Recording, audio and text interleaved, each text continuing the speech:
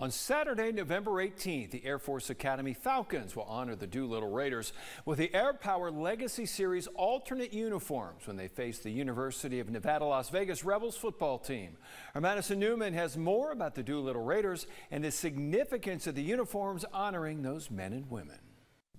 In 1942, Lieutenant Colonel James Doolittle led the bombing of Japan in response to the attack on Pearl Harbor. The B-25 Mitchells used in the raid were set to be launched from and recovered by an aircraft carrier.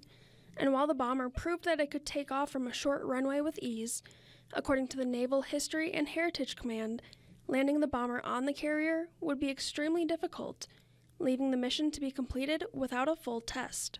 Right, so the Doolittle Raid was a pretty spectacular event. It was unknown, untested, was something that we didn't know if we can do. And they had a kind of a fangs out, lead from the front mentality to go ahead and actually perform bombing operations on mainland Japan in direct response to what happened in Pearl Harbor. So I've always admired the Doolittle Raiders. I've always felt connected to that mission that started to turn the tide in World War II to our favor, to where we could win.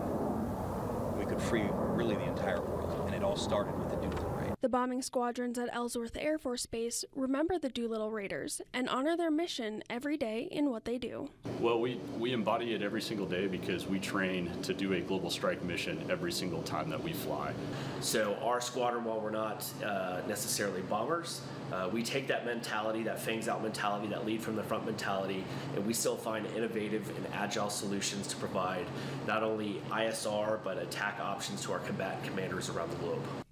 The Ellsworth Air Force Base is currently home to 3 of the original 4 squadrons who participated in the Doolittle Raid, and the base continues to honor the memory of the Raiders with alternate uniforms at the Academy's football game against the Nevada Las Vegas Rebels.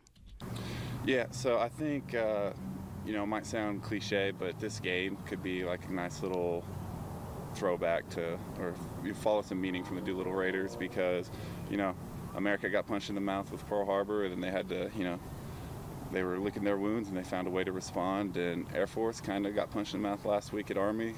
Disappointing game, but we got to bounce back and lock in, still chase the conference championship that's never been done in Air Force history. Squadron Commander Stair wants to remind all those taking part in the game that the lessons learned are ones you will carry with you for the rest of your life. Remember, every single thing that you do, every single thing that you're learning as a football player is just foundational to the rest of life.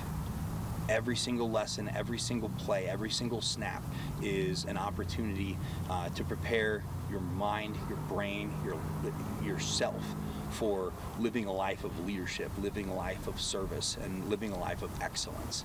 Reporting from Ellsworth Air Force Base, I'm Madison Newman.